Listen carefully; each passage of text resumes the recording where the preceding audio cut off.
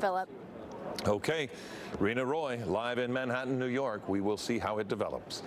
As far as what's developing around here, we might have some fall-like temperatures before too long. But what about today, Brianna? Yeah, it's going to be pretty nice today. We're going to get a little cool off as we head into tomorrow, and then those temperatures will come back up. But either way, this week we are dealing with some really nice 70s and some really nice fall-like weather. So we're dealing with the cold mornings. It's a little bit chilly out there this morning. And then heading into this afternoon, we will see temperatures warm, but not too warm. We're going to see a lot of upper 70s to low 80s. And so you can see it is warming up in Van Nuys, a nice 79 degrees right now if you like the warmer weather. And then over to Malibu, we are looking at clear skies, and it is about 67 degrees. Temperatures also into the 70s now for the high desert. Everything's feeling pretty nice.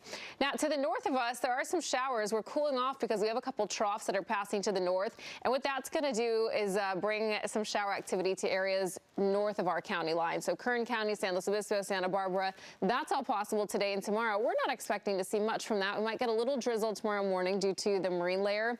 And aside from that, just some cooler temperatures tomorrow. Santa Ana winds also possible this week. More on that in just a little bit. Philip, I'll send it back to you for now. Okay, Brianna, thank you. And as we continue here at 11 a.m., a stretch of Huntington Beach still closed this morning after a shark sighting yesterday. We'll tell you what turned up on shore.